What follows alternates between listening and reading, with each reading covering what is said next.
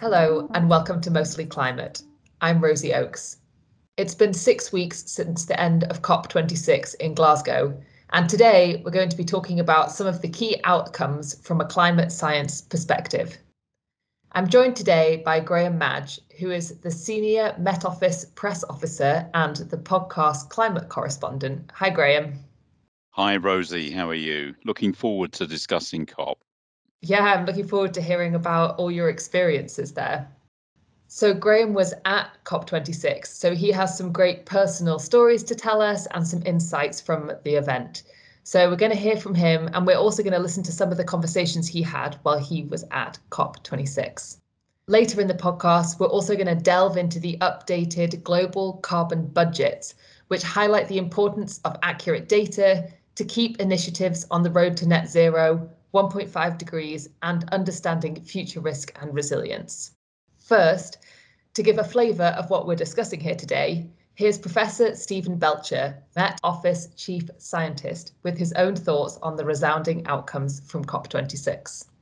One of the really distinctive features of COP26 was how science was at the heart of everything that was done. So the agreement that was signed by all the parties at the end had a statement about the centrality of science, both in establishing climate change, but also being part of the solutions. So that's a major step forward in recognising the role of science.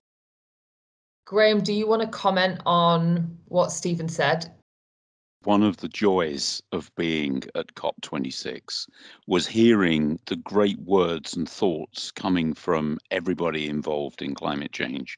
So the opportunity to hear our chief scientists talking about the future direction of science and other chief scientists from the UK and around the world, and the sorts of conversations that people at the top of the climate change game are having to try and solve this crisis.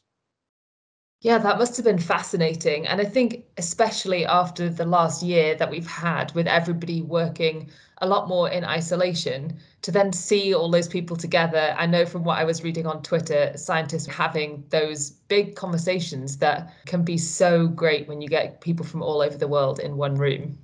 Well, when you think, we've gone over the last couple of years from being locked down where we've not been allowed out to going to one of the biggest events in the UK, it's quite a transformation. And it was almost a shock to be involved in such a big, exciting environment with so many people there, with so much to say. Your job at COP was kind of to be a roving reporter to interview some of these figures who were there to speak about climate change. So who did you get to speak to? Well, it was an opportunity that was too good to ignore. I don't normally rub shoulders with people like Sir Patrick Vallance or with the Secretary General of the World Meteorological Organization. But as these people were coming past, I just felt emboldened to go and speak to them about their thoughts. I was determined to come away from COP with as much of an idea about how the future of this process will continue that I thought it was a great opportunity to chat to them. And I was amazed in part at their generosity of time and spirit. But I think that in some ways goes to capture the spirit of COP. Everybody is generous with their time because they love talking to people that share their passion for solving some of the world's greatest problems. So in addition to those, I spoke to the Chilean science minister as well to get an idea of, how an individual nation is coping with the problems of climate change. But in addition to the scientists and the leaders, you actually see a great deal of people who have a passion for climate change because of the impacts that they're facing. So there were lots of indigenous people from South American rainforests. There was a great deal of passion from that community, and they were doing a fantastic job in representing their plight and their cause and bringing that to attention. So nobody was left, I think, in any doubt that this isn't just some abstract thing. Climate change is a factor that will affect all of us in our lives, wherever you are on the planet. So that was a real lesson for me that, we're all in this together.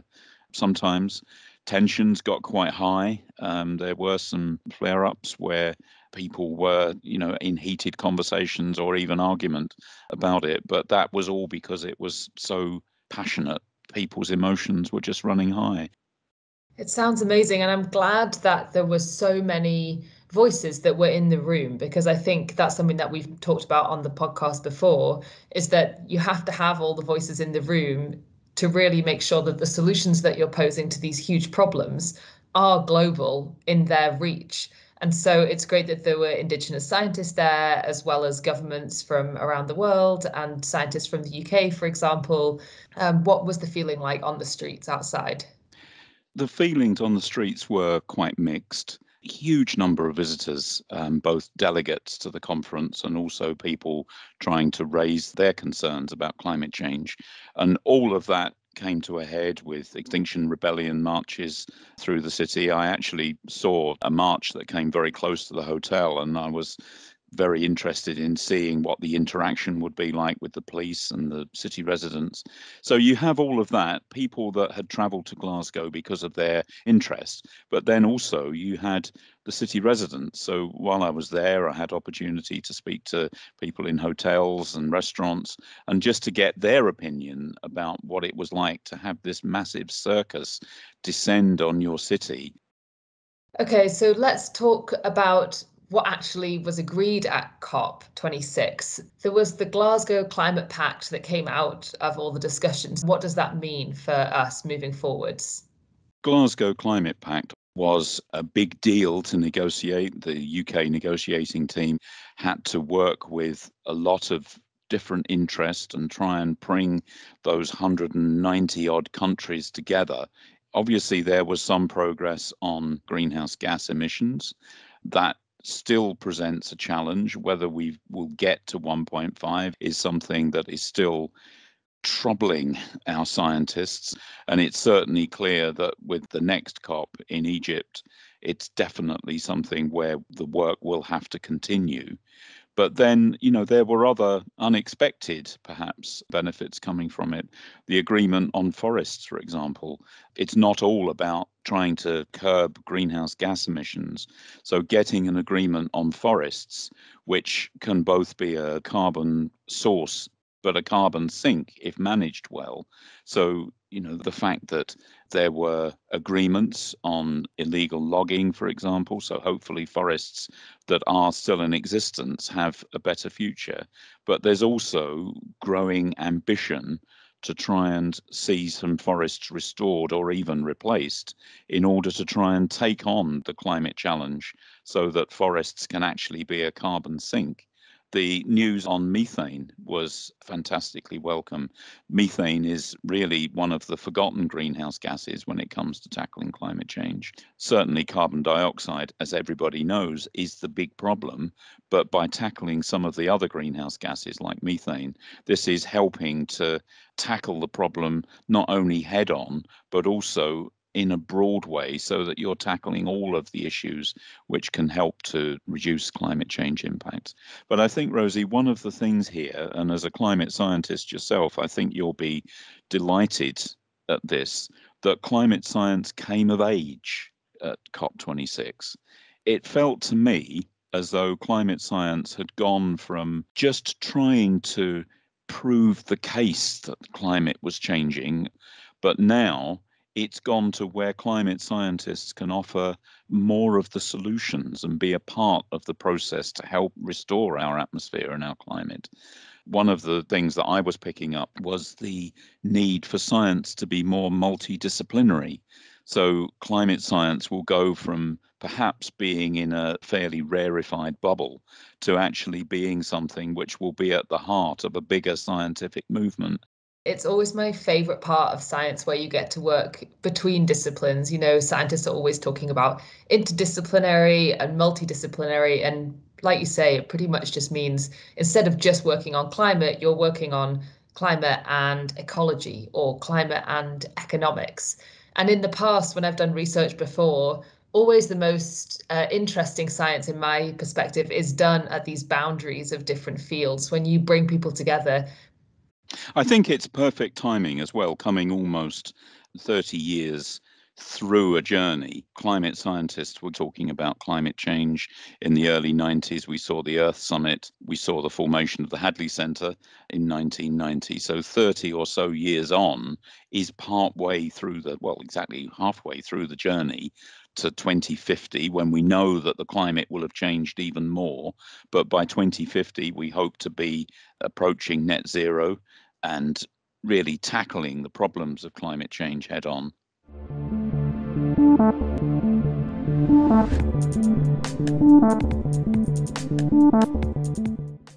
Grahame, you just mentioned our pathway to net zero. So in this second part of the podcast, I wanted to talk a bit about the updated global carbon budgets.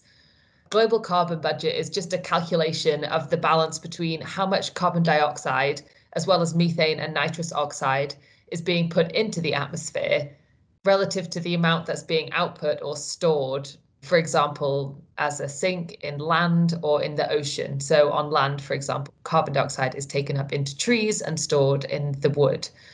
So a calculation of a global carbon budget is just what's going into the atmosphere versus what's coming out of the atmosphere. And this is updated every year. In 2020, carbon dioxide emissions actually dropped by 5.4%. So that's a decrease of 2.4 billion tonnes of carbon dioxide, which is the largest drop ever recorded. And I had a little look at the data earlier on today, and the largest contribution to that drop was actually a decrease in road transportation. Unfortunately, the numbers for 2021 saw that the carbon dioxide emissions had increased by 4.9%. So we're essentially back to where we were in 2019. So the global carbon budget is a really important thing for us to think about, because we need to decrease our emissions and, in fact, offset some of our emissions so that we can reach net zero, which just means the amount of emissions we're putting in is equal to the amount of emissions we are taking out again. Grahame, was net zero talked a lot about at COP26? Did you hear a lot of conversations around that? I think it was interesting, Rosie, the way that you were framing the reduction in emissions that we've seen because of the pandemic.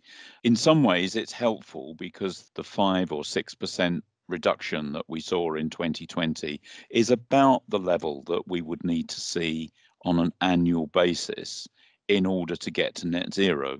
But you could be forgiven for feeling quite depressed about that, because you think, well, we've all suffered during the pandemic one way or another. And does that mean that I've got to endure that every year for the next 30 years?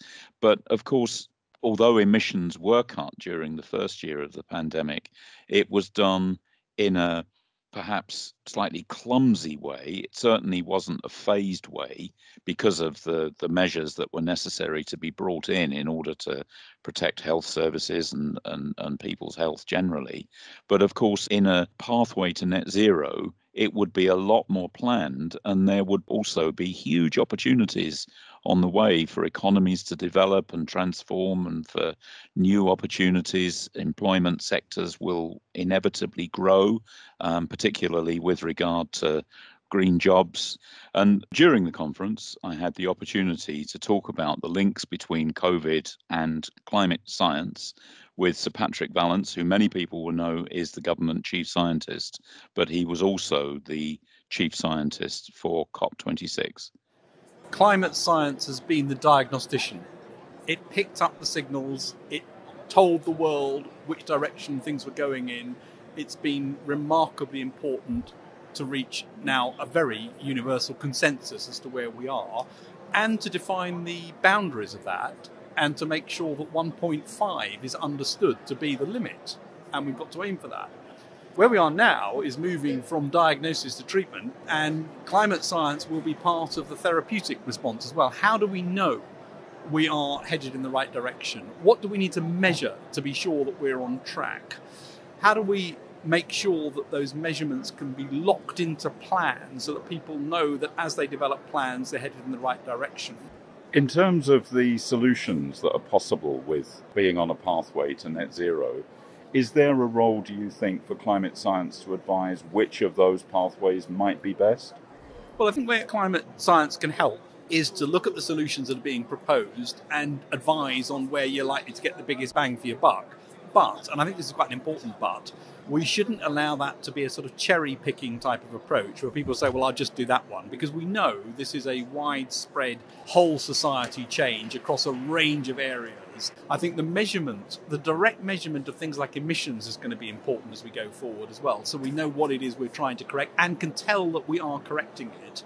Given your experience of the COVID pandemic, what would you translate from COVID into the new challenge that we face with climate emergency? One of the things about COVID has been, first of all, science has been absolutely central to the response to COVID, and it's been global, and that international science has been crucial. And the second is the public have actually bought into it and gone along with it. And both of those things are going to be necessary going into this longer term, much more impactful crisis than COVID. And as part of that, we know that we're going to need to make changes individually. We also know that data are going to be important. So one of the really crucial things in COVID has been access to data that can allow us to monitor, understand, respond to what's happening. Same is true for climate, data flows, data analysis, data visualization, being able to help the decision makers to understand which direction things are going in, where uncertainties are, because there are lots of uncertainties, and how to narrow that uncertainty with experimentation, trial, measurement, correction. Sir Patrick Vallance talking to Grahame at COP. I thought that was really interesting, and I was particularly fascinated by how he described how climate scientists are going to go from kind of the ones diagnosing the problem to actually being who people will go to understand how to, put in place adaptation measures.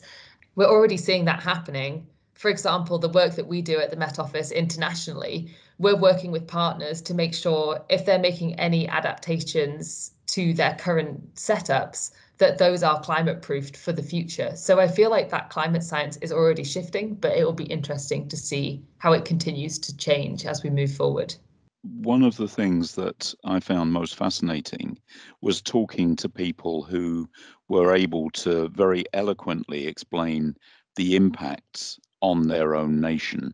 I had an opportunity to interview Andres Couve, who is the Chilean science minister, and he told me about the impacts on Chile. And I thought that was fascinating. When you look at Chile, you've got a country that goes through so many lines of latitude, bordered by the Pacific and the Andes, and has virtually every habitat in between. And he explained very clearly the challenges that communities across the nation will face, from water security to problems with fisheries and indeed other problems as well. Chile is a country that suffers 7 of the 9 vulnerability criteria that has been established internationally. One of them, very clear, that has been affecting the country recently is drought. Chile has the Andes Mountains, accumulation of snow, ice, and the glaciers, significant amounts of water in the mountains. And we've been having a very dry season that has extended for 10 or 12 years. So it's been a very long period of time. And that is already affecting the human population, is affecting agriculture. And we've had to implement urgent measures to provide water to the cities during the summer. So it's a very clear manifestation of climate change, similar to what happens maybe in the Pacific Islands, where the sea level rise has affected communities. In our country, the lack of water is severely affecting also some communities. Together with that, we have some issues in biodiversity. We have the desert, which is advancing to the south. And of course, it's a country that has a very long coastline. And along the coastline, many cities, villages are suffering from severe climate events, the rise of sea levels. So in general, I would say that Chile is a country which is suffering directly the effects of climate change in a very significant manner. And it also means that we have to act urgently. And this is what we've been doing from the Ministry of Science and articulating the scientific community to have the scientific advice, recommendations, and know how to act Grahame, I think those examples by André Couve, where he talks about the different populations being affected by different parts of climate change. For example, some areas getting too much water, some areas getting not enough water, is something that we've seen in other areas around the globe as well. I've recently been doing some work in sub-Saharan Africa, and it seems that the challenges there span similar amounts of diversity, like you're saying, from the fisheries to there's flooding, there's urban development, there's what are farmers going to be doing. So we are still facing a lot of challenges, despite the amazing advancements in climate science. I've been following this for 3 or 4 decades, and at the start, it was all about the future change, the future climate, future changes. Our climate is going to change. Well, as you and I know, our climate is changing now and will continue to change. As much as we all hope COP26 will be a long-lasting success, it's not going to stop climate change in its tracks. Maybe it will send it on a more downward path so that eventually we can tackle climate change. But in the intervening time, we have so many problems that climate change will throw up, from extreme weather events, crop failures, new pests. So it was fascinating to talk to so many people who are on the front line of climate change and were able to give an insight into how their communities will fare. This comes back to what you were saying previously about the interdisciplinary and multidisciplinary nature of climate change moving forwards. As we're going to be tackling all of these questions across multiple fields, we need to make sure that we have experts from the farming community, from the social science community, economists, all sorts of people who we haven't worked with before, and from all over the world, to make sure that the solutions that we are putting in place and the adaptation strategies that we're putting in place in the meantime are just and fair and don't put anybody in more danger than they're currently in. It was interesting to see a lot of business interests represented at COP. And I think that is a fascinating dimension, because business communities and governments and all sorts of organizations are needing to think about long-term changes. Might be long-term changes to things like their supply chains, to the investments that they need to make. You've got governments and administrations around the world thinking about measures that they need to bring in, perhaps sea defenses, flood relief, all of those sorts of things. People are needing to make decisions about infrastructure or developments or the sorts of crops that they'll need to grow in 30, 40 years' time. They need to make those decisions now based on the best projections we have. So after all the amazing discussions at COP26, one of the key things that we're still talking about is limiting warming to 1.5 degrees. Now, we talked to Chris Jones, who gave a seminar on this topic. Now, Chris has been on our podcast before. He is an expert in carbon cycle modelling and was involved with the most recent IPCC report. Chris makes some really interesting point that one thing is really clear, that we need to decrease our carbon emissions to limit warming. And we need to work much harder now than if we'd started a bit earlier.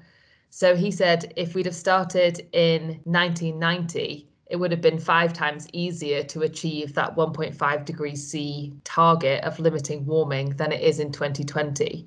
So I think one of the really key takeaways is that action needs to be taken now, and that will give us a better chance of limiting the warming, but it will also be much more cost effective to take the action now versus taking it further down the line. So one of the things that I had the opportunity to do at COP was to interview Professor Petteri Talas, Secretary General of the World Meteorological Organization, about some of the calamities and disasters there have been with the climate during 2021. The devastating heat wave in British Columbia and northwestern United States, the challenges that there have been in southern Europe with the heat wave and the fact that we're getting very close to 50-degree temperatures around the Mediterranean, and the fact that around the world we're seeing devastating wildfires, rapid warming of the Arctic. Here's what he told me. We have been breaking several extreme temperature records in Siberia, in Italy, in western parts of Canada and United States, and we have seen some severe flooding events. In Germany there were about 200 casualties, in India more than 1,000 casualties, also in forest fires in Canada, western United States and in the Arctic. We actually broke all-time high in the Arctic Circle, 38 degrees. Those are the parameters that we were reporting. So this is demonstrating that climate change is there, and we have seen progress in wrong direction. So we've seen a lot of extremes this year. What message would you like world leaders to take from reading that report, and what action would you like them to take here at COP? Very strong proof that climate change is there, and there's also very strong proof that human activities have had a big impact on that. And now it's time to act. So we have both the technical and financial means to be successful in climate mitigation, even to reach the low limit of Paris Agreement 1.5. And we have all the means to reach the upper limit of Paris Agreement 2 degrees. We hear a lot at this COP about climate financing, but what do you think about what Met organisations around the world can do? What do you think, for example, about the potential for increasing capacity building? Besides climate mitigation, we have to pay attention to climate adaptation. And one very powerful way to adapt to climate change is to invest in early warning services. Only half of our members have proper early warning services, and very few less developed countries are able to forecast the impact of weather events. And then we have major gaps in our observing systems, especially in Africa, Caribbean and Pacific Islands, and also some parts of Latin America. So we have to invest in the basic observing systems, and that would enhance the accuracy of early warning services in those data-sparse areas, but also worldwide.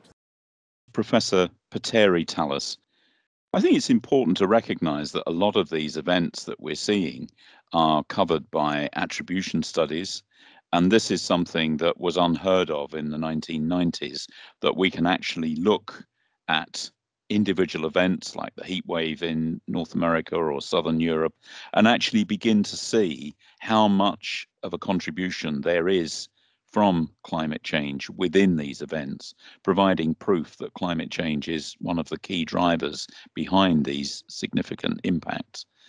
And I think, although Chris Jones has said that, we should have been starting this 30 years ago, it's true. But what we've got now is the evidence for the impacts of these particular events, but also more creative ways of coming up with some solutions. I think that's a really nice place to end our episode today. We've come an awfully long way since 1990, but we still have a lot to do. Thanks to my guest, Grahame Madge, for sharing his insight from COP. You've been listening to Mostly Climate. I'm Dr. Rosie Oakes. The producers were Clare, Nasir and Grahame Madge, and the editor was Adrian Holloway.